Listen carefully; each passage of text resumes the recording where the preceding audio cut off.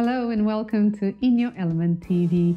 My name is Liliana Martins and today I am here to talk to you about one of my favorite topics, the energies of divine masculine and divine feminine. Now, why make such a distinction between the divine masculine and the divine feminine? Because us as human beings, we have a tendency, and I speak for myself, to actually see the divine masculine energy and the divine feminine energy as an external.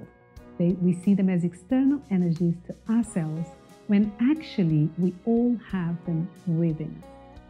Although we have this knowledge, we tend to still act and react as an external.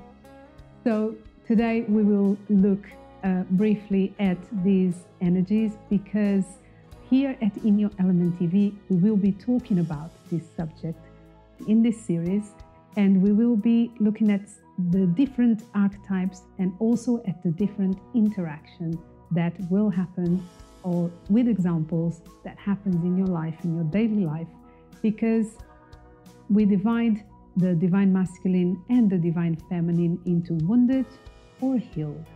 And we will be looking and focusing more on the wounded energy because it's being aware of the wounded energy that you can actually take action to heal.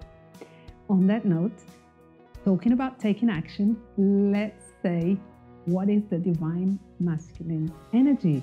What are the archetypes? What is the archetype of a divine masculine? The divine masculine, normally it's about action, it's about doing, it's about going, it's about protection, safety, and also it's an external energy. So it happens more from the inside to the outside. Now, the divine feminine energy is more about caring, nurturing, communication, and it's more an internal energy. So it's more the going within. So when you are in your wounded self, and you are actually experiencing the wounded side of either of these energies, on the divine masculine side, you have, for example, someone who is having, let's say, an argument with a partner, and it decides to take it very personally.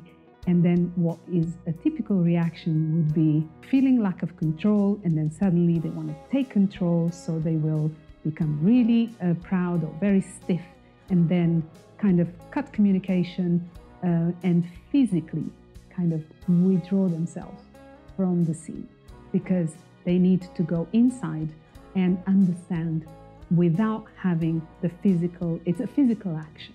So for the divine masculine. Now, on the other hand, if there is a divine feminine there that is wounded too, this divine feminine can take two, for example, can take two ways of expression, because the divine feminine energy is all about expression and it's all about the throat chakra. So it's more about talking, expressing through words. Yet a wounded divine feminine would show up probably in a very, very punishing way.